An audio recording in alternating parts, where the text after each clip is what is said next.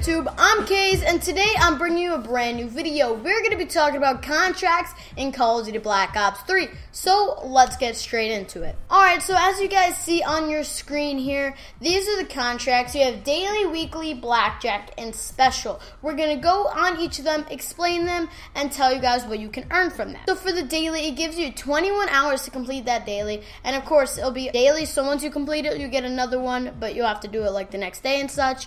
So for this one is to get 10,000 score, and that unlocks 10 crypto keys. For the next contract, you have weekly, which gives you 5 days and 21 hours, which it's 0 out of 20 games, so you have to win 20 games and get 50,000 score to get 30 crypto keys and that one coin. And that one coin is a mercenary contract coin, so basically that heads over to blackjack, and you need to get some of those to unlock the blackjack specialist, and I believe it's only for 60 minutes, 1 hour. So that's all right. It's not a permanent thing, but you can keep on doing it weekly and weekly, so you can have it a good amount of times. And then of course you have the special down below, which I never completed.